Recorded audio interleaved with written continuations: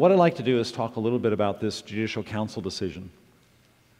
The United Methodist Church has an executive branch, and it's called the Council of Bishops. And bishops are elected by jurisdictions or central conferences.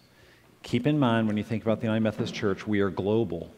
We're global. And what that means is we include a lot of folks on the continent of Africa. That's our fastest growing part of the church. Multiple languages. You've got in any country in Africa, you typically have 1 to 2 tribal languages that are indigenous. But then you also have like Cote d'Ivoire on the Ivory Coast. There are a lot of United Methodists there. There's French speaking. And you've got, then you go on over to the Philippines, so you're in part of Asia there. We've got a big presence in the Philippines. And then you come to the United States, and of course, we're all over the U.S., we're in every state. More of us are on the East Coast and the center of the country than on the West Coast by a pretty good number. Part of that's because we stopped building new churches in the 1940s, and so the West Coast didn't get as many churches established. And it's unfortunate that we did that. That's when we lost a lot of our original zeal that some of us would like to see return. So you've got multiple cultures, and remember in Africa, in about half the countries in Africa right now, if you are caught in a homosexual act, that is criminalized.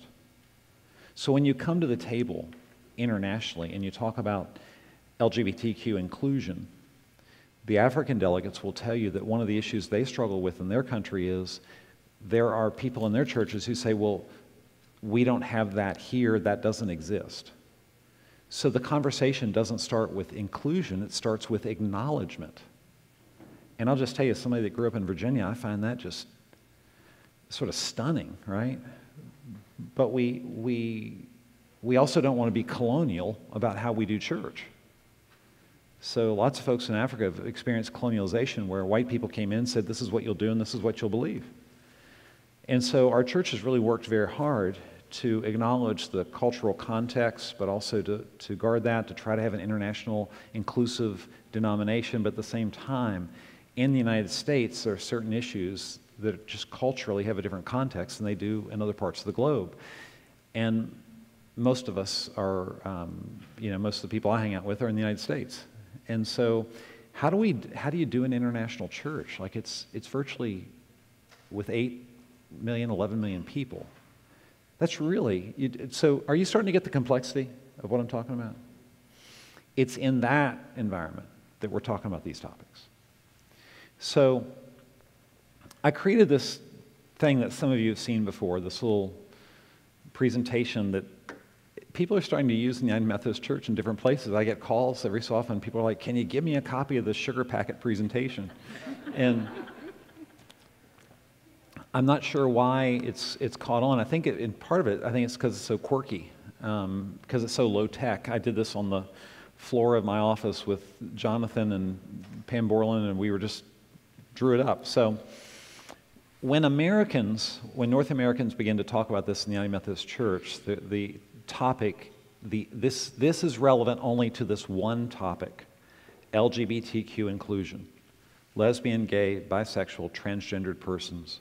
There are other acronyms that are being added to that, but I'm going to sort of simplify that for tonight. And it's not simple. I want to be the first to say that. We have gay people in our church. We have transgendered persons in our church. We've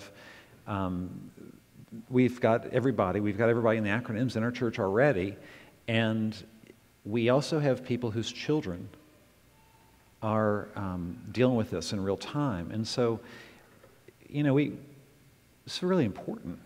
And as I said this morning and this evening, it's important not because it's just an important topic, it's important because these are real people. So I think we just have to figure this out for all of us.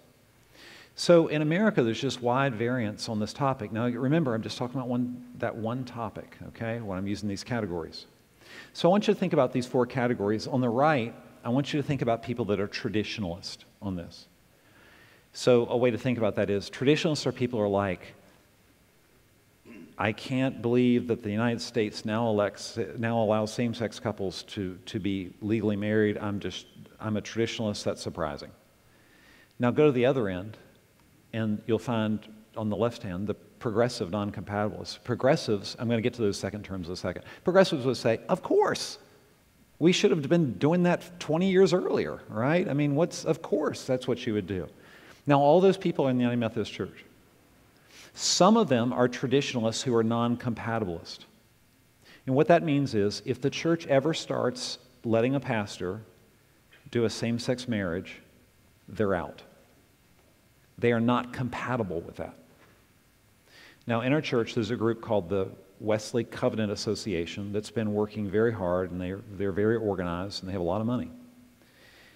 And what they have done for many years is work to create a group of people, churches, identified churches and pastors that are traditionalists, because they really want to hold the church in that space and have the book of discipline, which I forgot to bring. We have a governing book. It's going to be on the screen. It may be on the screen already. Is it up there? Okay, good. No, I don't need it, Mark. It's okay. Because if anybody starts drilling down the book of discipline, I'm going to be like, no, that is Tuesday. That is not Sunday night. But this book of discipline is it's the governing document that binds us. Now, in the 1970s, essentially, the United Methodist Church created a thing about it named for the first time the question of homosexuality, and it said the practice of homosexuality is incompatible with Christian teaching. And so self-avowed practicing homosexual persons were not allowed to be ordained. And we've been living with that way of doing church since that time. Now, the traditional non-compatibilists are saying, if you change the book of discipline, we're out. The progressive non-compatibilists would be people who would say, you know what, unless every Methodist church is doing those weddings, and every pastor is doing same-sex marriages, and every person who wants to be ordained who passes the other qualifications, but who is in the LGBTQ community, unless everybody is allowed to come in and be ordained, we're out.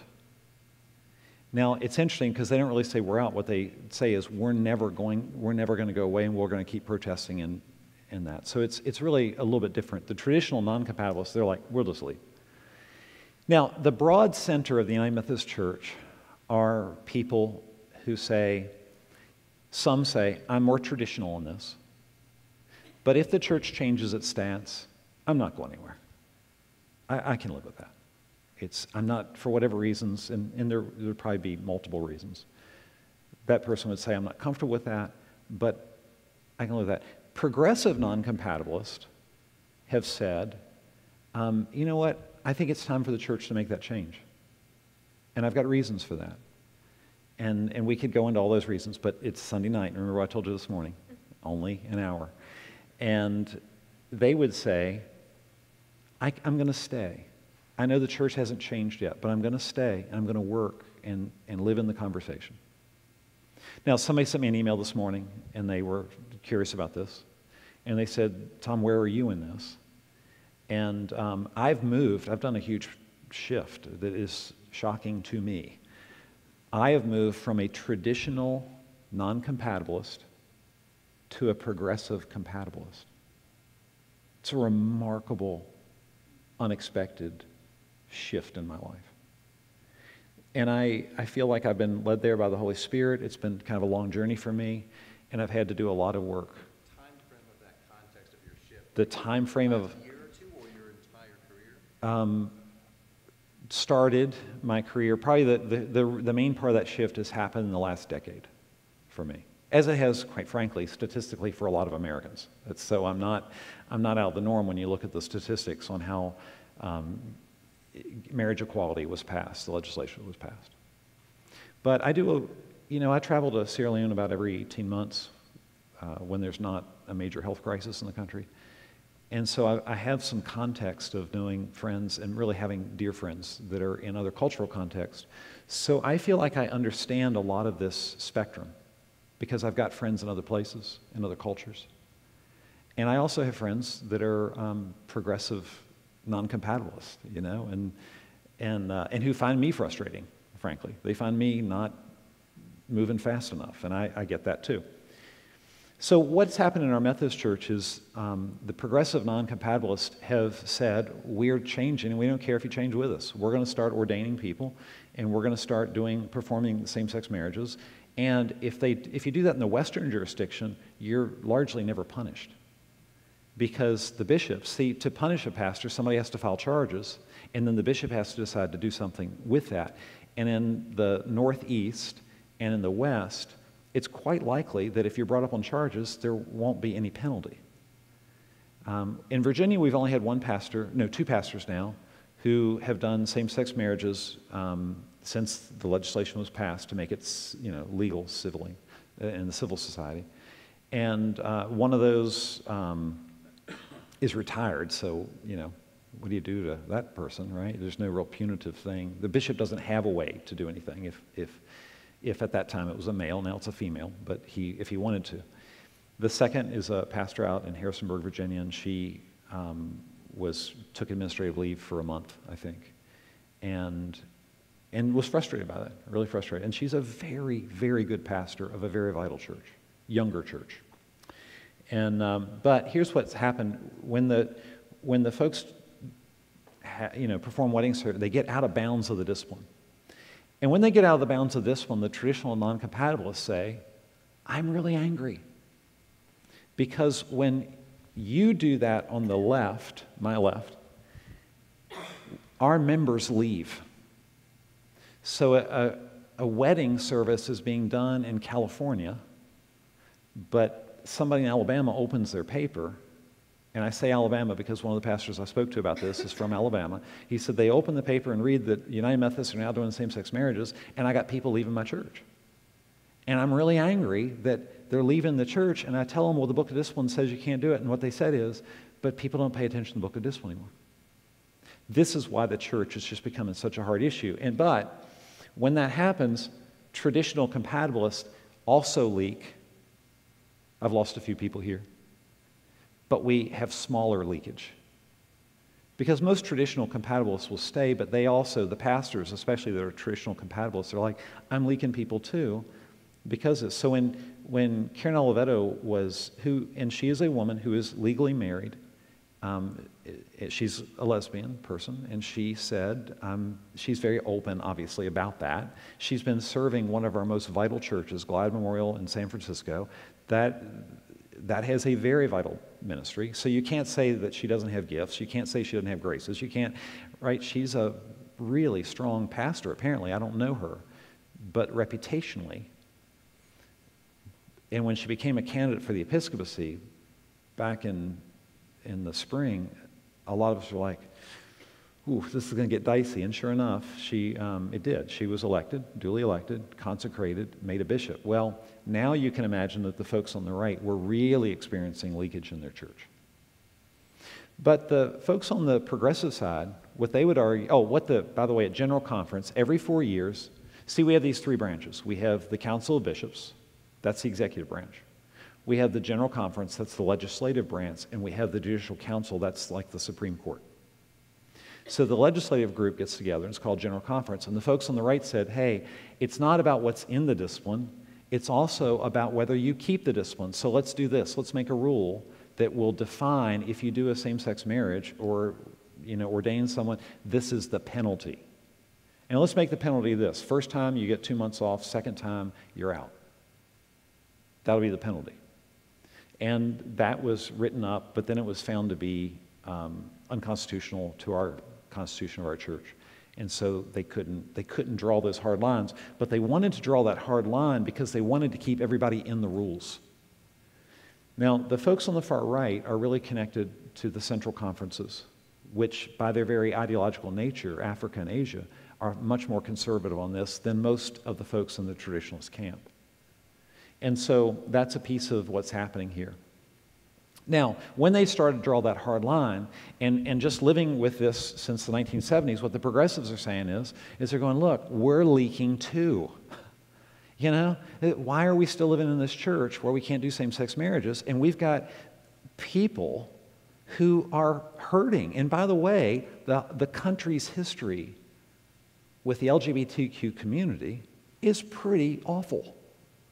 And so we're at a time now where we've got an opportunity, and you won't let us take that opportunity, and because you won't let us take the opportunity, we're leaking people too. And it's not just a matter of we're losing a few members, it's damaging people. So a friend of mine says, Tom, I just want you to keep remembering, people are dying. Young people committing suicide, people losing hope. I just want you to remember, you know. So they have that same concern, and then people who are progressive compatibilists are saying, you know what, I'm losing members too. Yeah, I've got 4 daughters who all feel the same way about this topic. And they're like, you know, Dad, I just don't know about the church. You know? And frankly, they've just got too many good friends.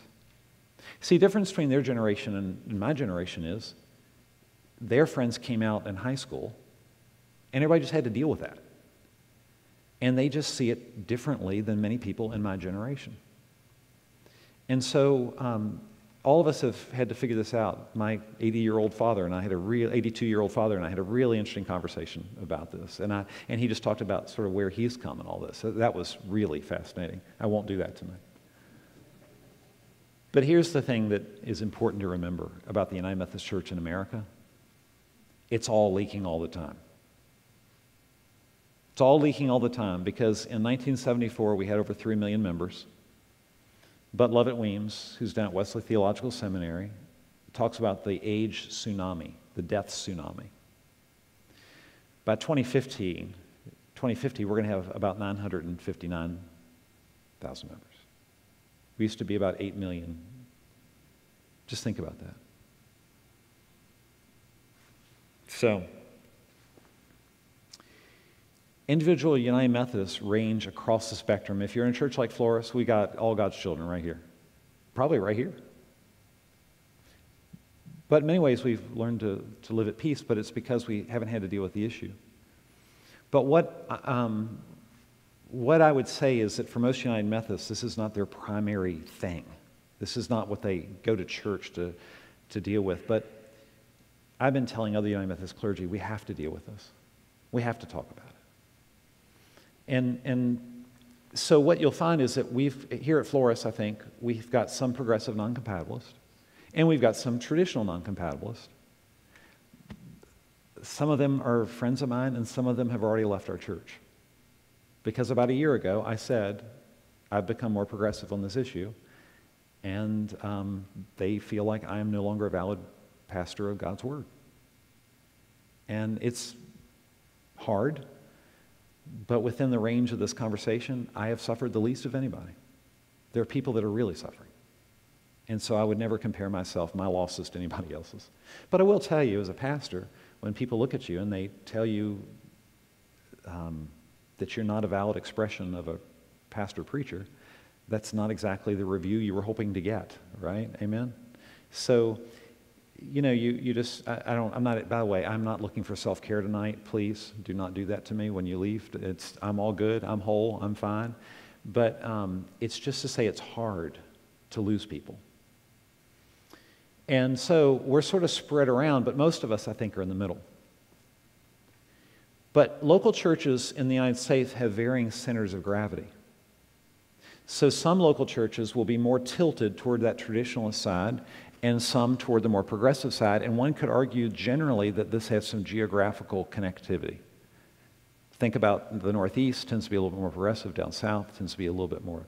But as I'm talking to United Methodist pastors, more and more of us are saying, we just have to do something. And it's not because of the votes. It's because of sort of what I talked about this morning, sort of a holy discontent. That in America, this is more and more becoming a missional issue. Our ability to reach the next generation is going to be built in part on our ability to resolve who we're going to be and what we're going to do. So the Judicial Council, first, does this understand these frameworks? Does this understand? I wanted to give you that to sort of help you think about the church broadly, because I'm in this commission. Oh, look at there. I'm in this commission that, oh wow, once you go out, you can never go back. Okay. So I'm on this commission on the way forward, and this is the type of thing we think about a lot. And we've been doing a lot of study with other churches and denominations who are a little bit in front of us on this, working this out, many of whom have done very poorly and some of which have done better. And this Friday, Bishop Oliveto's ruling came from the Judicial Council, and what they said is, what the argument was from the Western jurisdiction is she has never, it's self-avowed practicing, and what they said is she's never talked about that. Like you all have talked about that, but she's never talked about it. And what the Judicial Council said is, we're going to take a legal marriage certificate as a profession, as an avowal of a lesbian relationship, which she would be the first to honor. Like, she's not suggesting that she's not married to her wife. So what they said is that counts. And what happens in these cases sometimes is we start, rather than just dealing with things as they are, we start making complicated legal cases for what can't be done and what is done. But then the council did something really interesting. They said, by the way, we cannot remove her from office. And the reason is that's out of our purview. The Judicial Council does not extend its purview where the Book of Discipline says it doesn't have purview. So now that we have said it wasn't a legitimate consecration, and the bishops who consecrated her should not have participated, she remains in good standing until complaints are brought against her. And so now the Western Jurisdiction College of Bishops and its jurisdictional committee on episcopacy, I serve on that committee in the Southeast jurisdiction, but there's one out in the Western jurisdiction. Someone will have to bring a complaint against Bishop Oliveto before she could be removed from office. Now, should such a complaint be brought, I think that she'll be removed. It'll be very interesting to see how the Western jurisdiction deals with this, because they have taken a very solid stand that they're not budging, because they, on the whole, are progressive non-compatibilist. So you can see how some of this sort of works its way out in the life of the church. So I do know that complaints have been filed against her because of, the obvious thing about the Book of Discipline and her marriage. But I also don't know how that'll resolve itself. The Council of Bishops in the United Methodist Church is meeting tomorrow. All the bishops from all over the world have flown in, and they're all meeting.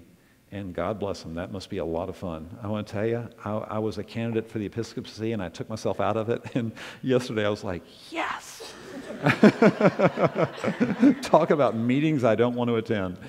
And but they will meet. But they are highly divided on this topic. And they're highly divided because they simply represent the communions from which they come. So I didn't really expect anything other than what happened. Somebody asked me today, are you surprised? No, I'm not surprised at all. The Judicial Council had to rule on the Book of Discipline. They can't make extra provisions up, right? And I think that their ruling is a very legitimate ruling. I mean, the book's clear. We all know it's clear. I think what really needs to be done is what, in its wisdom, the General Conference did in 2016. And there were a group of us, there were 12 of us who met before the General Conference. We invited by Bishop Brown, who's in California, and he invited us to get together. And when we sat in a conference, hotel conference room, 2 days before General Conference started, he looked at 12 of us and he said, you all have got to figure out something other than what we're doing, because this thing's going to blow up, and it's going to hurt the church. And you have to realize in our United Methodist Church, if it breaks apart, about 97% of the General Conference budget comes from the United States.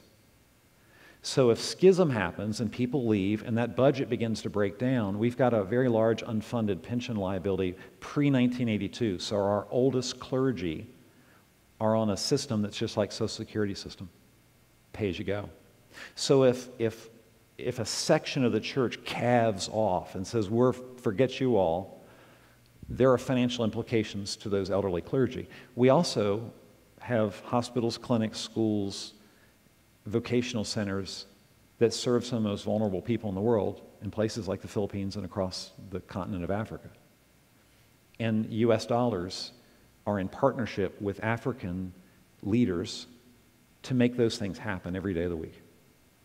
So if we do a breakup, we just need to understand what we break up here over an important issue affects people there in ways that they have no idea what hit them. They're like, what do you mean? What happened? Well, that's why there are many of us who are very committed to saying, we got to figure out how to keep this thing together. Because the truth is, churches like Floris would be fine. We'll figure it out. But we have a connectivity that we've chosen to have, which I believe is a wonderful expression of the body of Christ. But the question is, can we still have that connectivity with this? So far, does this make sense? Okay, so what questions might you have about what's been happening this weekend or anything else I discussed? Yes? So, You know what? Nadim has a microphone. thanks, Nadim.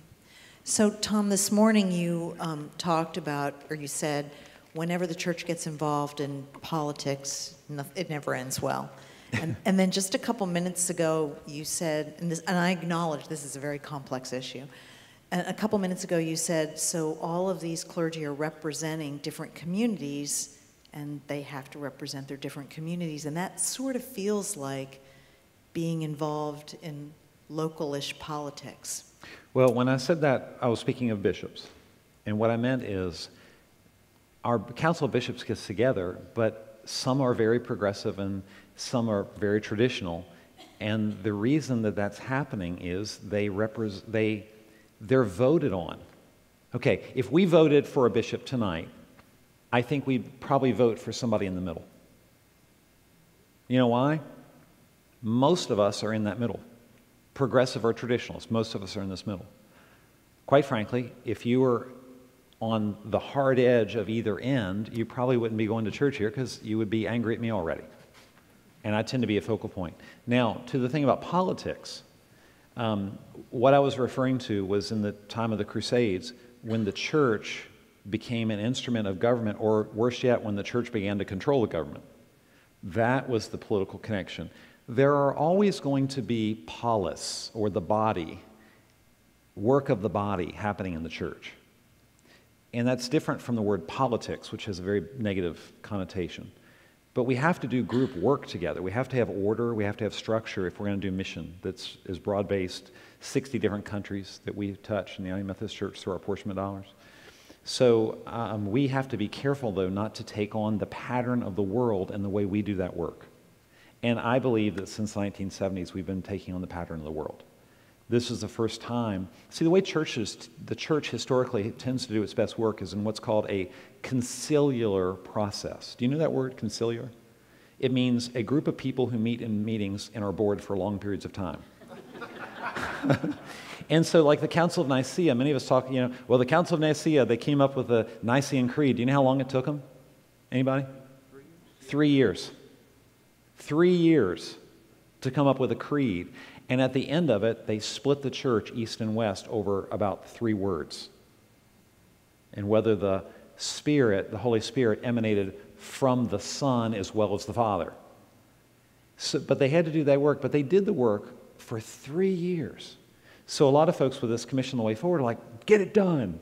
Just go in there and fix it. And it's like, yeah, how's that been working at General Conference since 1974? How's that been working? It hasn't. So it's conciliar work is an attempt to get beyond this politics, and it's also this thing where you have a chance to, you have a broad representative group so that people can go home and talk to their people, if you will, the context from which they came and say, can you live with this? Right? We're not there yet, but we will get to that space. Tom, are you at liberty to give us any idea about where the committee is now at some of the possible solutions? No, I'm not. I'm just not. I will tell you, I met by phone with David Porter, who is the Chief of Staff to the Archbishop of Canterbury, which, as I've been telling people, I like to say out loud because whenever I say it, I feel more important.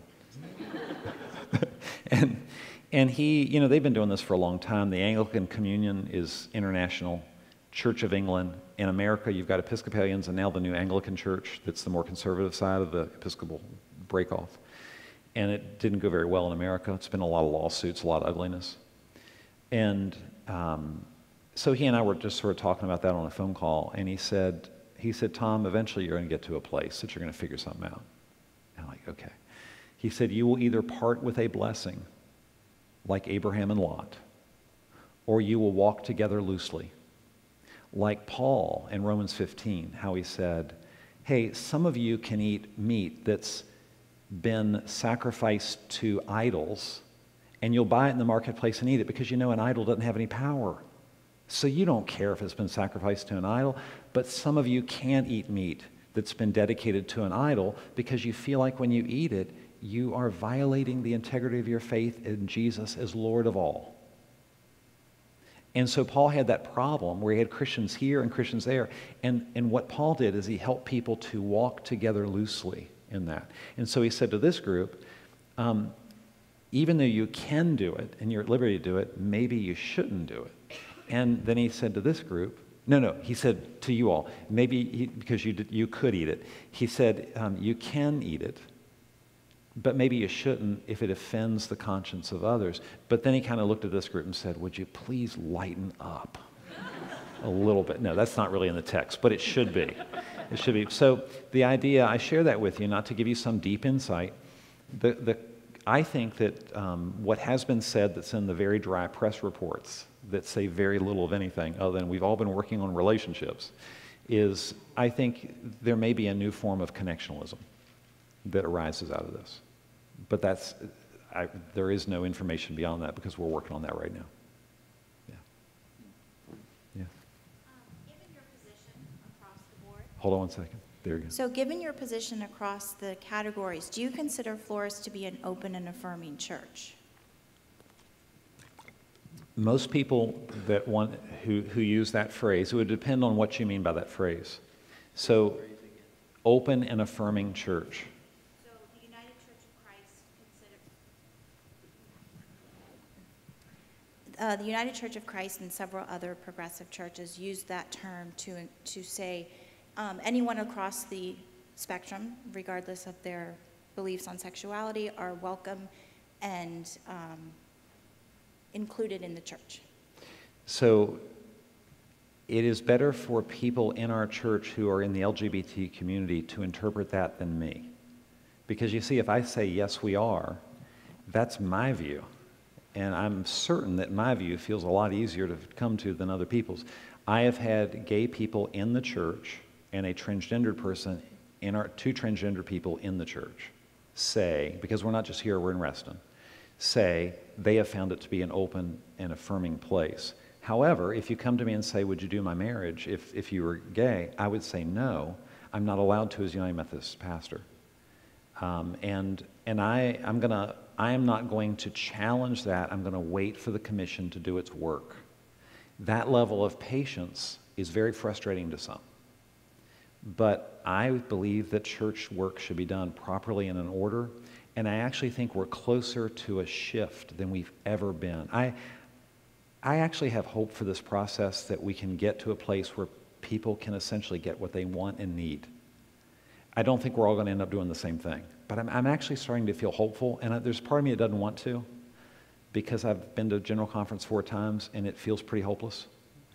And I've watched things go down in flames time and time again.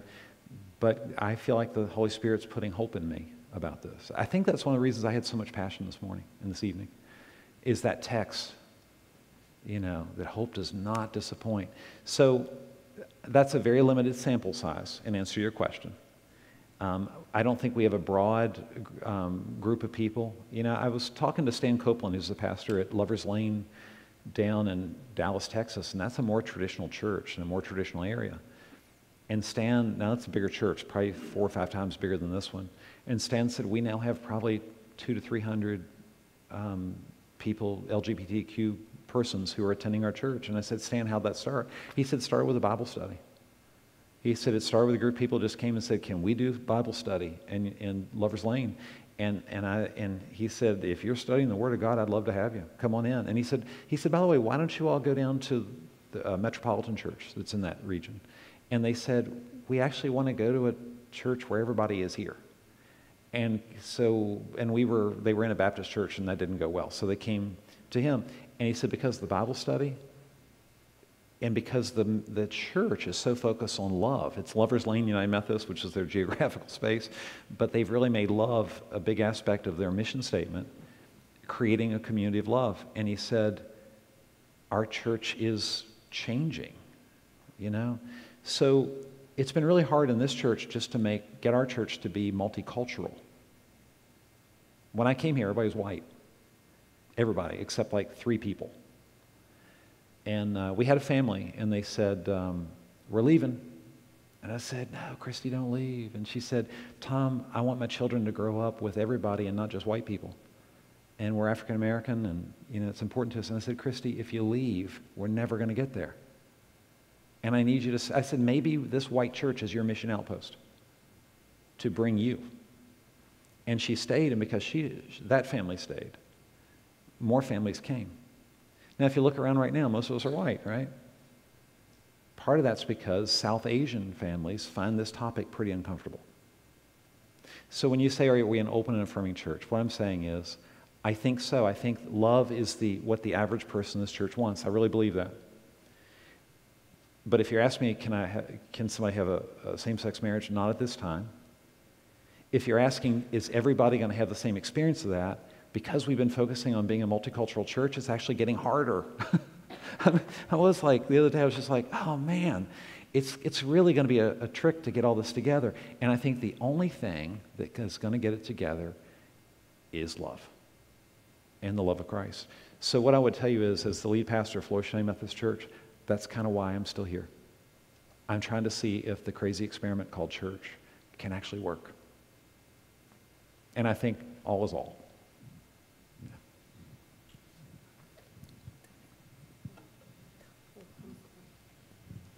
Tom, you mentioned that a number of people have left the church, both on the progressive side and the traditionalist side. Have there been any studies done about what churches they go to, or if they return to church after leaving it? And oh, yeah. If so, what are those findings? Paul, I don't know if there's been a formal study, but I can tell you sort of what I know. And I can't quote a study. There may be a study out there. Lovett Weems would probably know that. More traditional people tend to go to Bible churches and independent churches. So McLean Bible does very well in our area because they pick up a lot of formerly mainline people who feel like the mainline church has lost its way. Now, to their credit, a lot of mainline churches, people are leaving because they're just so darn bored because the preaching's terrible and the programming's awful. And I mean, I just have to say that. There's a lot of boredom that's killing the church. It has nothing to do with these issues. But to those and listen, Paul, when I say we've lost people, it's not hordes of people, it's some people. They just happen to be dear to me, which is what frustrates me. Frankly, if I wouldn't have liked them, I probably would have felt better about it. But many of them I actually liked, and so I'm joking, but I'm not. Okay, the point is, the progressive folks tend to go to the United Church of Christ, which you just said, UCC, Disciples of Christ. And these are churches, there's also a sector of United Methodist churches that are in the Reconciling Ministry Network. So their former executive director is on our commission. Matt's on our commission. Lovely, wonderful guy. And so there are United Methodist churches that people will go to because they know they are ready to make that jump. But in Virginia, you can't really find anybody who's doing the weddings, a wedding. And so UCC is more progressive. Disciples of Christ are more progressive. American Baptists tend to be more progressive, but we don't have that many in this area. And then there are other, independent churches that are known to be progressive. But the more traditional tend to go Southern Baptist or tend to go independent. Most of the independent churches in your community are ideologically conservative. That just goes with the territory. But of the body of people that are leaving, are there any statistics or measurements who like 90% of them go to another? I don't know. Yeah, that's a great question that I don't know the answer to. Yeah. Over here. Hey, Tom. Tim, I've only been coming here since last summer, and my experience here at Floris has been wonderful. As a gay man who's coming up on 60 years old, I've been out of the closet for a long time. Karen Oliveto was actually the dean at the seminary in Berkeley, where I went to school. And Wow. She was the pastor at Glide, where I worked for 10 years. But one of the things that I learned in seminary was that social context is everything. Social context about my being white, my being affluent, my having been raised Midwestern, Irish Catholic. You know, all those things are part of my social context. And in the conversation about social context and in the world United Methodist Church conversation, how do we bring in covenant? The concept of covenant, where I agree to covenant with you regardless of whether or not we disagree. I think I heard you preach on this recently, Tom. And the thing about it is whether we're talking politics or whether we're talking LGBT rights or immigrant rights, whatever it is, whatever conversation we're in, how does covenant play into my respect for your social context, your respect for mine, and our commitment to journey together in conversation that allows us to deal with the really hard stuff in a way that, you know, allows us all to experience kind of the glory here and now. Yeah, I'm betting you've got a much better answer in your head already than I do. But I would say, I think we see the world similarly. I sort of say differently, but similarly. I was really fortunate that I was raised by a married couple who loved each other deeply and argued on occasion. And sometimes when they argued, they really argued. Like it was, honestly, you as a kid, you're like, is the world coming undone, you know? And I sort of, you know, I've known people who said they've never had an argument and they've never, but I was sort of happy that my parents had arguments. Because what it taught me is that we were all going to be together after the argument. And that's because it was a covenanted relationship. And they were connected in love in that way. Tim Keller says that marriage is the place where you will be most sanctified. If you choose to be married, that's where you're going to experience the most of your sanctification. And the reason is, the person you're married to knows you the best, and if you can listen to them and hear them and be humble enough to accept what they're saying, God will help you become more than you are right now. But by its very nature, it's going to have tension and friction and rub. But what keeps it together is the covenant. Now, in some marriages, a spouse tries to say, hey, this is probably not great, and this is not great, and this is not great. But the other person doesn't have enough humility to ever hear them and never wants to really change. And so then the covenant has difficulty, right? Now, I think the church is a form of covenant. We use covenantal language when people join. Do you hear the questions I ask people when they join? I'm always stunned. Honestly, when people join the church, they're like, I will, I do. I'm like, do you know what I'm asking you? I'm asking you if you will resist the spiritual forces of evil. Like it's almost like we're asking you to become a comic book character, you know? I mean, seriously, like it's powerful language, but it's powerful language because it's covenantal language. And I think sometimes when people leave the church, and I can only speak about when they leave the church because of me. And if you're a pastor for any length of time, it happens a lot. And it's a sadness that I carry. Because in every church, I know people that left because of me. And you know, Paul, most of them, I think, went to other churches, but some of them didn't. And I think the reason I get so deeply disappointed is I think this is a covenantal space. Which is why I think I'm not a bad person to have in the room on this commission, The Way Forward. Because, like, I'm just going to hunt you down. You know? I'm serious. Like, I'm going to make you have dinner with me. And I'm sitting, I'm one of these people that's like, by the end of this meal, you will like me. You don't know it yet. One of us doesn't know that you're going to like me, and it's not me, because I know. And so I'm a big believer that part of what's really been the friction that's helped me be sanctified is the things that other people taught me in the church that made me deeply uncomfortable. So a little story about that. You know, our members who are from Africa quite often, but it's more the South Asian members. When somebody from India or Pakistan comes up to you out these doors, And like, you're just like shaking hands, shaking hands, shaking hands. And you know, the Americans, they're all like, see you later, like, nice sermon, nice sermon. I always tell pastors, when people say nice sermon, they don't mean nice sermon. They mean see you later, see you later. But we're standing up here. The Indian family will come up to me with their 2 kids and stand there with people behind them. And they will say, our son is got this problem at school. Would you pray for him? Now, if you're an American brain, what they're saying is, hey, when you get a minute sometime, would you remember to pray for me? And I'll see you later. They're registering something's happening. But if you're an Indian family and you say, will you pray for me? It took me like 2 or 3 times, but I finally figured out, oh, you mean pray for you right now. And so what you do is you say, hey, let's just take hands and pray for one another. First time I did that, it was really awkward for me. And I'm a pastor. This is so embarrassing. I'm a pastor. But I'm standing there. There's a crowd. My socialization is time intensity. Right? So I was socialized, shake hands, shake hands, shake hands. Let people move on. They're getting to the next thing. Don't hold them up, don't hold them up. But the family from India is saying, would you pray for our son? So I'm feeling very awkward standing right there in the church, and I'm like, okay, I'm going to pray for you. I prayed, and then they look at me and they're done. They're like, thank you. Thank you, and they move on. So today I had this experience. So we're talking about sanctification, right? Today I had this experience, and there's this guy who's a fraternity brother of mine from Virginia Tech. Trust me, that was not the most holy space I've ever been in my life. So that's my context with him. And then his wife, who has pretty serious back issues, and she's going to have surgery. Last week she thought the surgery was going to be here, but now she's discovered she has to have a surgery on her neck first because it's going to do nerve damage. And so she looks at me and she says, would you pray for me? And what she means is, this week sometime, would you pray for me? She even said that. She goes, you know, sometime this week if you get a chance. She said it just like that.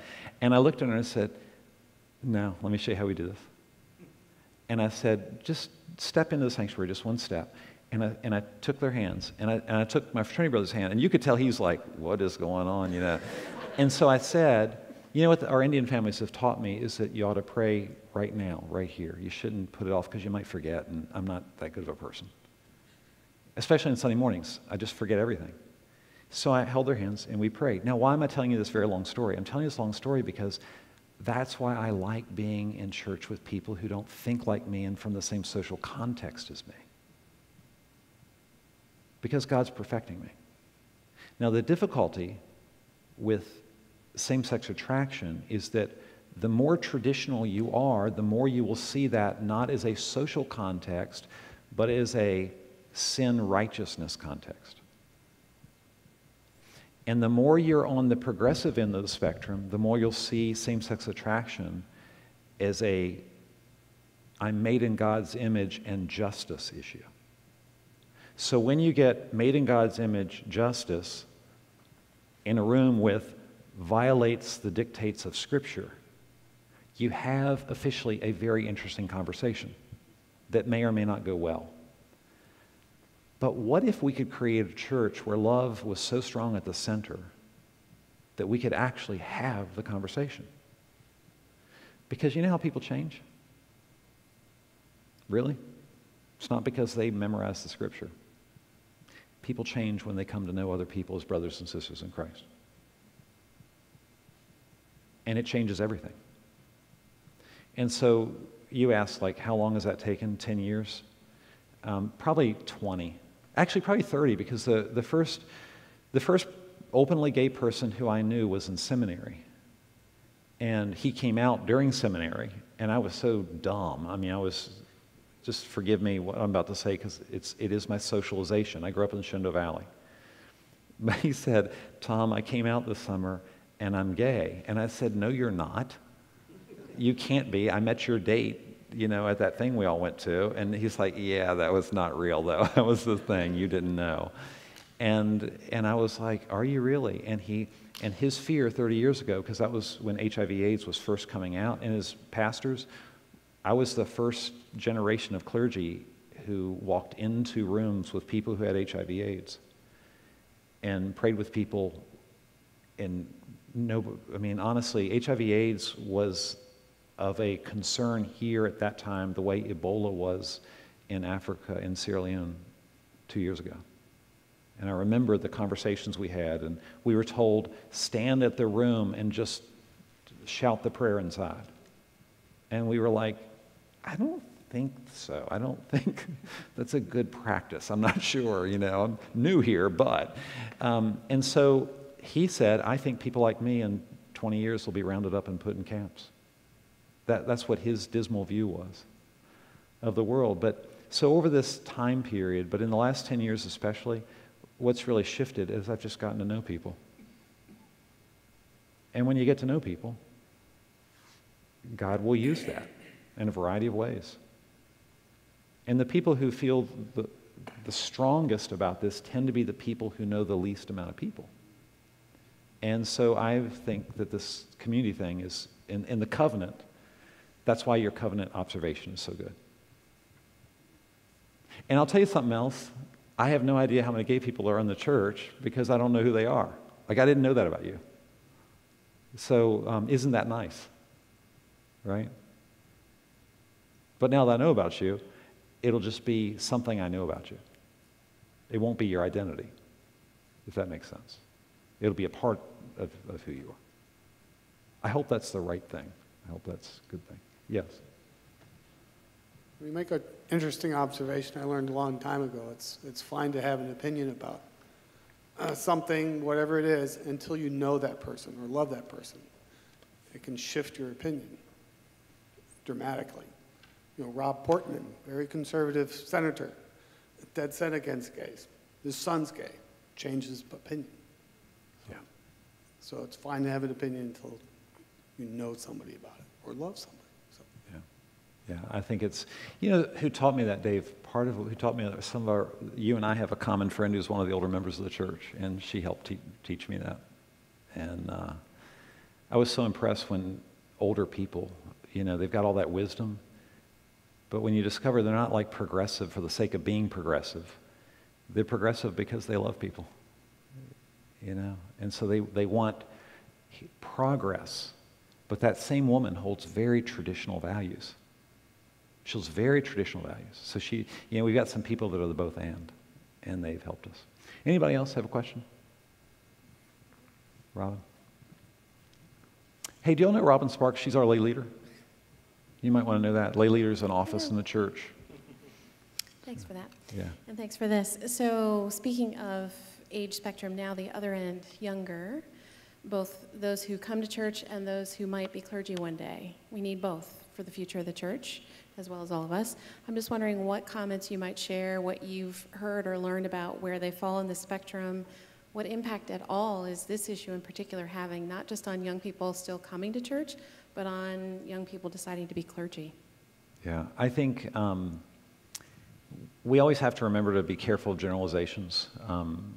My daughters are progressive on this issue, but I've got members of my family who are young, some of their cousins who are very traditional on this issue. So I think I think, Paul, that's where the statistics help us, and I don't have memory of there are studies about that. I can tell you this, young clergy in the Virginia Annual Conference are predominantly progressive. So young would be defined as under 40, not under 30, under 40. Those, which tells you a little something about the United Methodist Church, but those clergy are unequivocally more progressive than their peers that are older. And they are just so tired of this even being an issue. They're done, But they're not leaving. They're compatibilists. But they are praying for hope that something will change. And I certainly would never say all of them, but to my experience, the majority of them. And I'm going to go down to Nashville on Thursday and meet with a group of people who are centrist. The problem with being in the middle is you don't have any definition, you don't have a name, you don't have a magazine, you don't like the Good News movement, which is a traditional movement in our church, and they do a lot of great stuff, but they've got a magazine, and it's really cool, and it's glossy and all that. But the centrists, we've never had that. And what we're realizing is we need to start defining ourselves and don't think center like wishy-washy on everything. Think center like center of gravity. We center on grace. We center on God's love. We also center on the Scripture. So what are the things that center you? That's what we're trying to think about. But that group has had invitations to a lot of younger clergy because we think there's a large coalition there. Now, doesn't that sound political? There are some politics to this. There really are. And we ought to be as, what did Jesus say? Be as wise as serpents and as innocent as doves. So it's trying to keep, a book that we read on this commission is called The Anatomy of Peace. The Anatomy of Peace. That is a very fine book. There's a second book called Leadership and Self-Deception. The Anatomy of Peace was so helpful to me on a personal level. I've got this little notebook. I drew all the diagrams of it. I review them routinely because it talks about having a heart at peace or a heart at war. And when you have a heart at war about an issue with somebody, you put them in a box and you define them. And the key to having real civil conversation is to release people from the predetermined box you put them in and allow them to be who God has already made them to be. And I've been learning more how to do that over these past months. And it's been just really a great blessing, but terribly hard. So, not over this issue, but over the personal part of that's harder than the commission part. So, anybody else? Yes? Your commission, was it originally going to...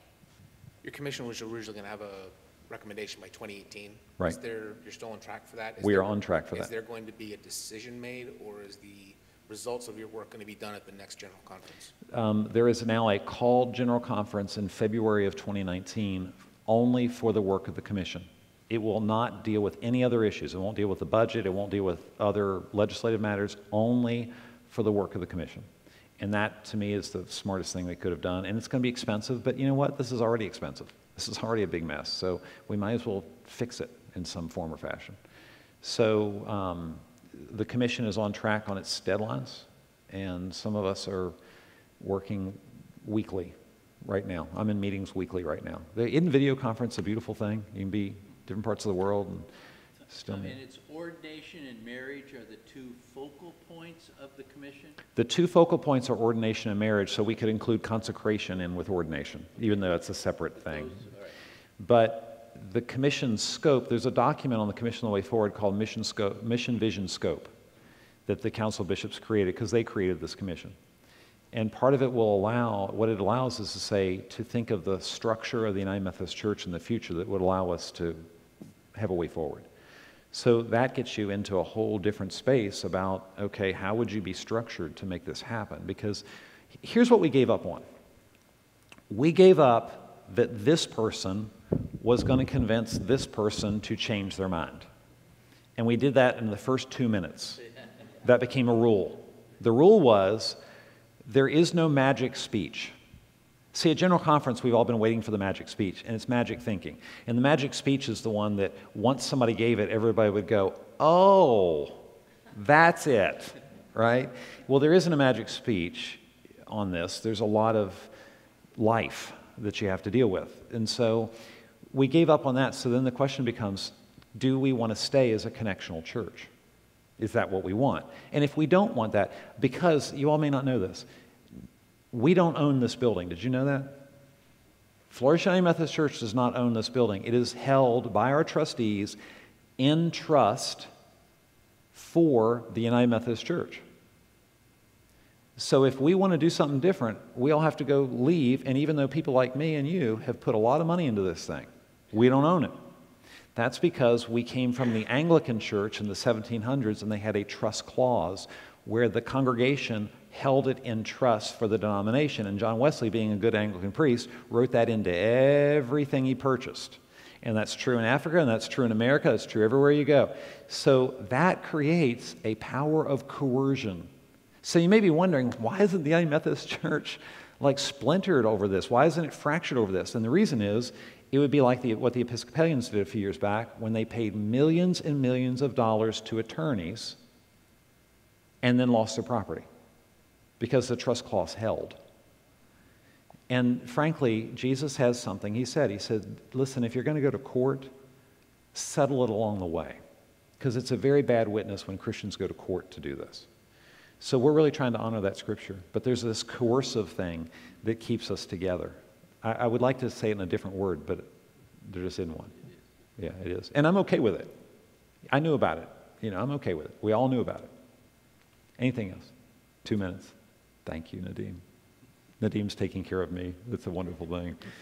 Okay, thank you all. What a nice time this is, a nice conversation. I mean, I hope you've experienced it that way. Let me express, I have experienced this is a nice experience of a conversation.